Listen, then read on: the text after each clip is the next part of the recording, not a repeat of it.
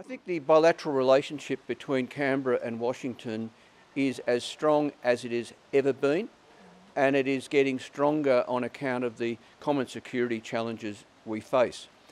However, for some time now, the incarceration of Julian Assange was a thorn in the side of that relationship. It was just niggling away on the margins. That has now been fixed, so I now see reason to be very optimistic about the bilateral relationship.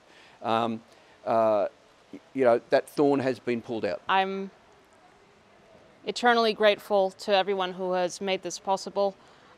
In this building, the group of friends from across the political spectrum who came together on this issue. I think it's quite unique that it got people together from all sides to work towards Julian's freedom and to keep it at the top of the agenda for years now.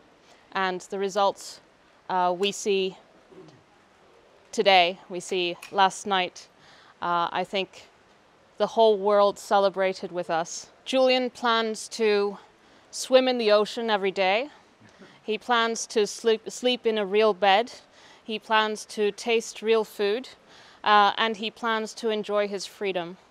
Julian is the most principled man I know, and he will always defend human rights and